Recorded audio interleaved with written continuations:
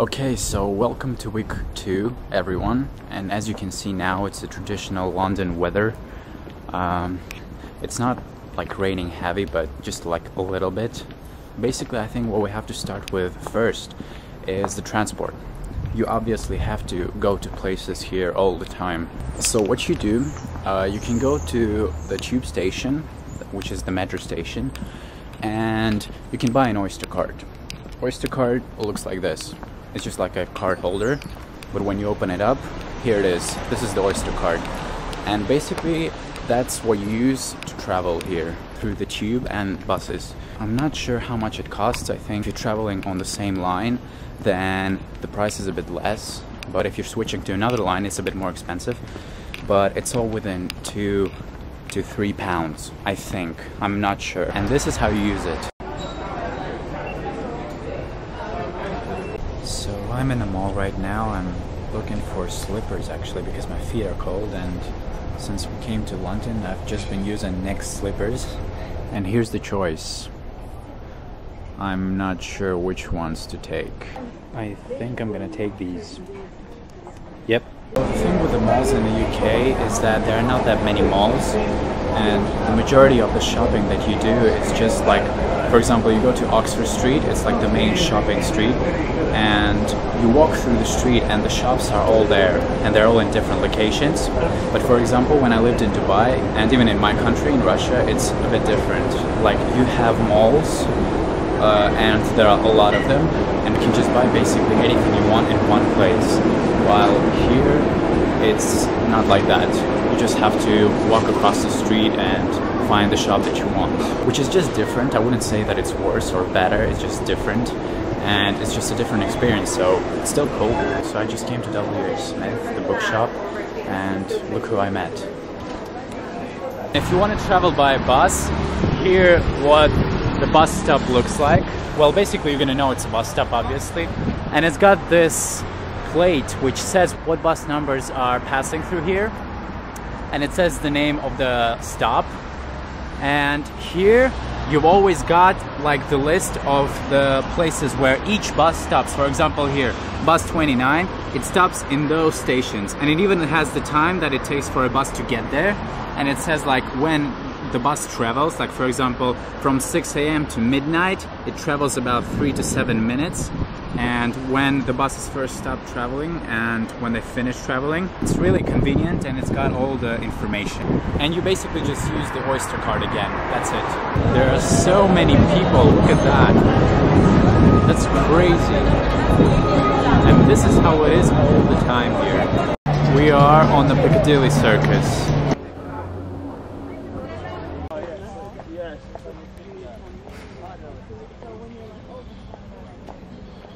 And these kids want to climb that tree. Good luck. Here's the famous Big Ben, which turns out it's actually not standing like straight, but it's a little bit leaned to either east or west. I'm not really sure, but yeah, here's the most famous symbol of London. And there behind the trees, I think, is the Westminster Abbey, which is also a really cool place where a lot of famous people are buried. The London Eye. Disney Store. Another thing which I think is not very comfortable, you know, just in terms of convenience, is their coins. Like, when you're at a shop and when they give you change, most of the time they give you coins. And there are a lot of coins. Look at this. So all of this is £1. Just to show you how much it is, this is my hand, and once I grab it, okay, this and all of those are £1, because those are 2 pence, those are 10, those are 1, and those are 20. So it's 2, 1, 20, 10. And they give them a lot. So at the end of the day, if you go shopping or something like that, you just have loads of coins. Just got a coffee from Starbucks, and we're about to go to movies. We're gonna see Boyhood, which I heard a lot of good things about. And we've just been passing by this place. It's a British Film Festival, which is happening now. And yesterday I heard there was a new movie which was premiering right here. and Benedict Cumberbatch was here, like right here, with Keira Knightley. So this is pretty awesome. And I don't know who's gonna come today, but yeah, maybe there will be a chance to see somebody. There's another movie theater, and the British Film Festival is happening there also. And as you can see, I don't know if you can see, but there are a lot of people, so there might be some celebrities there. So we've just watched Boyhood, which was actually, I think, the best film I've seen this year so far.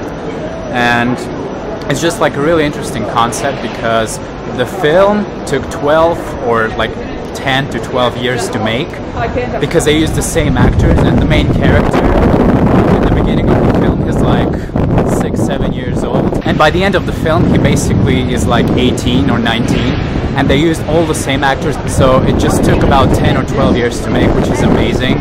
And it's just like a really heartwarming and interesting film. I thought it was really good. And now we're on Leicester Square again. It's really beautiful here. And here there was a premiere of some movie today, which was shown on British Film Festival, and there were like a lot of people and all that. I just showed you earlier, and I think there were some celebrities, but because we went to Boyhood, we just didn't see anyone, but still had a really good time.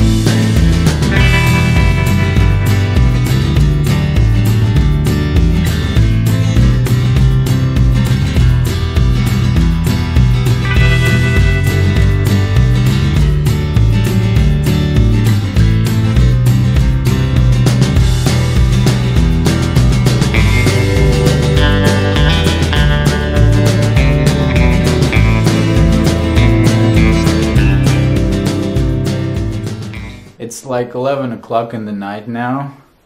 It's 11:30, and the weather the weather in the apartment is getting colder and colder. This is how I walk now, just to stay warm. And here's the temperature.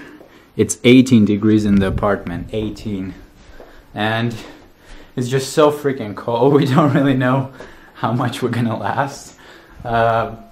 And the funny thing is that from the day that we moved in, the temperature was, it was cold, but it wasn't that cold. And only like the last couple of days when we woke up in the morning, we noticed that it's actually really cold. And that's how it is in the night also. And this is like how I look now, because it's really cold. And this is how my flatmate is sleeping. Yeah, so we're having fun. And the main problem is that we don't really know how to turn on the radiators. So we tried like a few switches and stuff like that. Like for example here, you see there's this thing that you can just turn around, but basically it doesn't really work. I'm gonna call the landlord tomorrow to sort this out, because we don't really know what to do. And from what we heard is that if you turn on the radiators, which we have, like this, they are on the walls, and we've got like 1 or 2 in each room. If you, we heard that if you turn on the radiators, the bills for heating are gonna be pretty big. Like it's gonna be really expensive to, for example, to turn it on and leave it for the night, so that at least during the night it's warm here. So we're gonna call the landlord tomorrow and sort this thing out, because it's getting really cold and I can't imagine what it's gonna be like in the winter.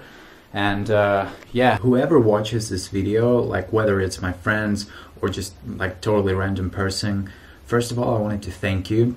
It means a lot to me, because it's, first of all, it's really interesting for me to make those videos and see what comes out of it.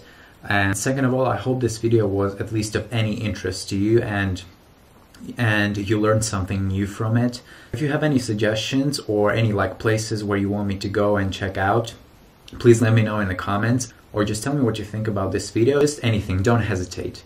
And I'll see you next week. Bye.